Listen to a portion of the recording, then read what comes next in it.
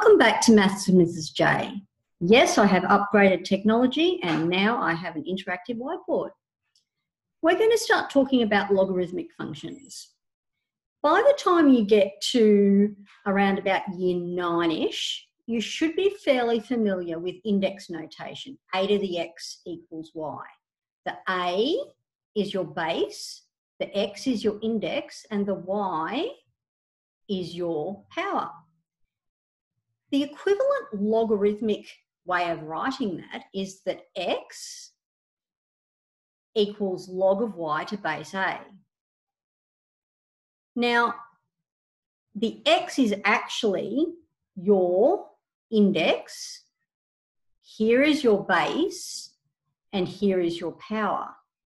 Let's just do some examples going from index notation to logarithmic notation and back, just to get ourselves used to it. It does seem a little bit strange at the start, but once you get used to it, it's really not that hard at all.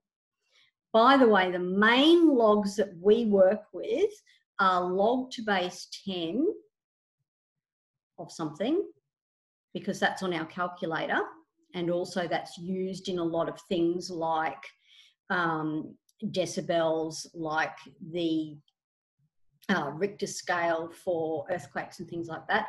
And also log to base E is used a lot. We often write that as natural log.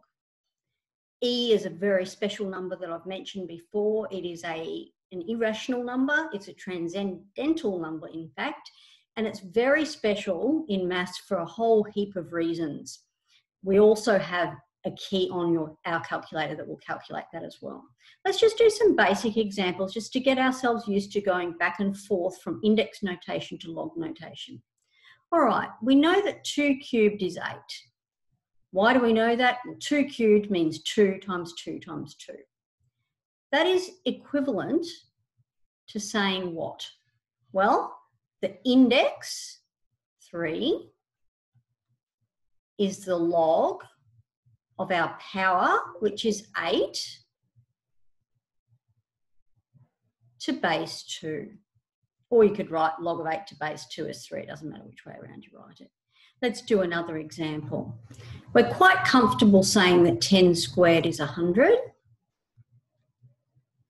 10 squared means 10 times 10, of course. So the way of writing that in a logarithmic version is to say that 2, which is our index, is log of 100 to base 10. Quite often, if it's to base 10, we don't even bother writing the base. So if there's no base written, we assume it's base 10.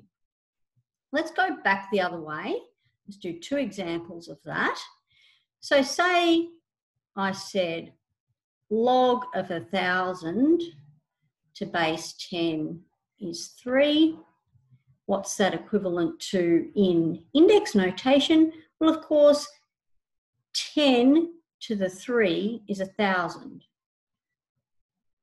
is the equivalent index version of that. And another example would be something like